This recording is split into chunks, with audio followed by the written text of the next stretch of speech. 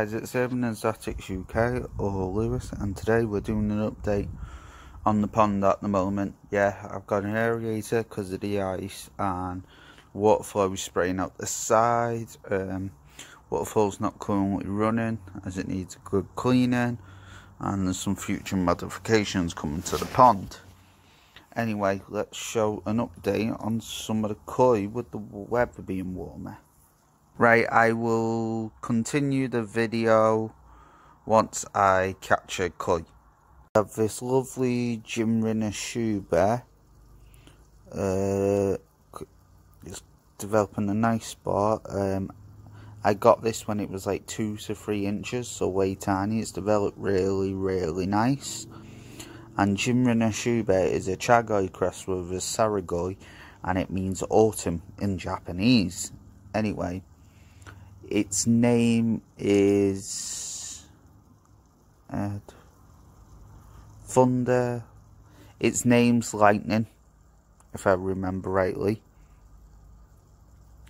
Anyway, yeah, release her or he, not sure yet.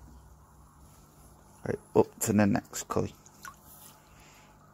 when I can get a chance. Right.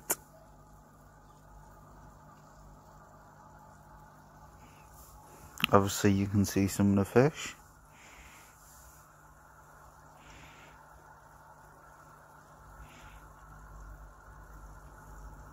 Obviously I think I might have to lift my pump up because some of them hide underneath there, like actual little buggers. As you can see, you can just see the goldfish at the moment. There is a golden rudd in here somewhere, and some small koi.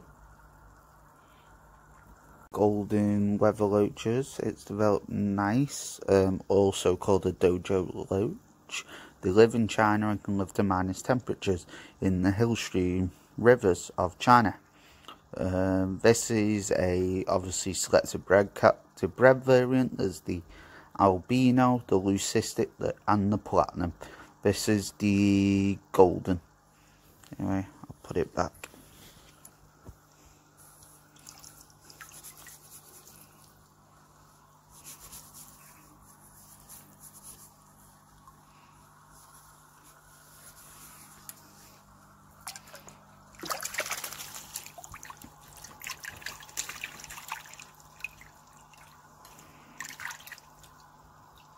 One of the new Daishu kois. I'm not sure what it is. It could be some kind of a Beko. I'm not sure. It could also be a scaleless Masuba. I do not know until it develops or I can get some form of identification. This one stumped me. And usually I'm pretty clued up at koi, so I'm going to have to ask around. Anyway, that's that one. I'm going to have to end the video as I need to possibly feed them. So, as the temperatures are rising and stuff. But there's definitely, this is going to get cleaned out soon, if I can.